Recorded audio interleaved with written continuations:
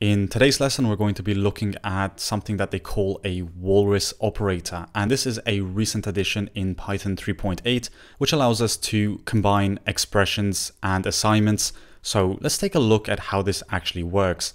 And to demonstrate this, I went ahead and created a text variable, which holds this is a very long sentence as a string. And what we want to do is get some info about this text. So to do this, I'm going to first start by creating a dictionary, and this is going to be the first example on how we can use this Walrus operator. So the first thing we want to do is create a key which says words, and here we're going to go ahead and split those words.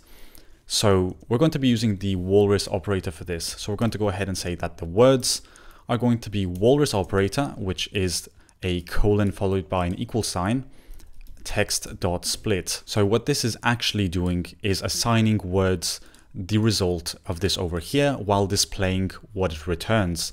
So this would actually be the equivalent to creating words out here and saying text.split and just inserting the words here by itself. So what it saves us there is having to write this out on a separate line. So let's go ahead and remove that. And if we go ahead and print the info, you're going to notice that we're going to get a return of the words inside the dictionary. Now that part is not really that impressive, but what is impressive is that when we go ahead and create another key, we can go ahead and create another version of the Walrus operator. So here we go ahead and use that again and say that we want to count the characters. And the way we are going to count the characters is by joining the words in words. So here we'll go ahead and insert the words. Now when we go ahead and run this, we're also going to have a character display of 24. And as you saw there, that was the real power of the Walrus operator.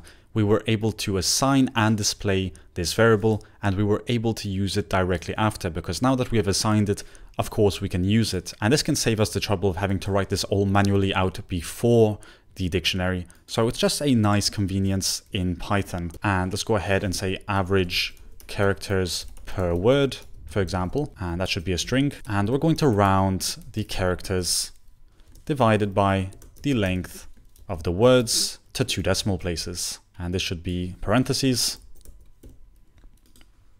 And when we run this, we're also going to get the average characters per word, which is 4.0. So that's one of the very easy ways to use the Walrus operator.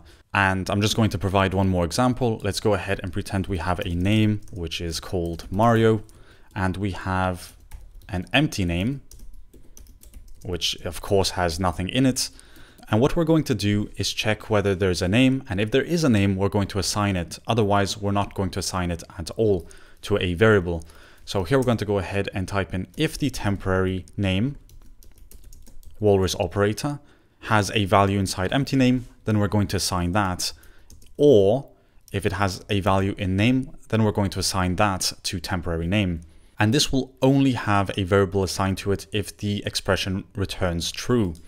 So if we go ahead and print the temporary name, you'll see that we will have Mario printed out because only Mario evaluates to true.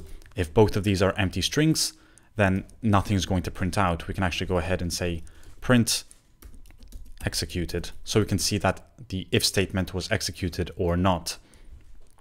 So both of these are false, which means we have nothing that's assigned to this variable. And once again, the Walrus operator makes sure that there's actually a value assigned to it before attempting to do any kind of assignment. And if we change empty name to empty, it's going to print that out because empty evaluates to true since it is not empty. And it's going to assign it to temp name, which we can then print out here. So it's a very good way to try to use a variable if it exists. But anyways, guys, that's actually all I wanted to cover regarding the Walrus operator. Of course, if you have any comments or questions, feel free to leave them in the comment section down below, and I'll do my best to look at them. But with that being said, as always, thanks for watching, and I'll see you in the next lesson.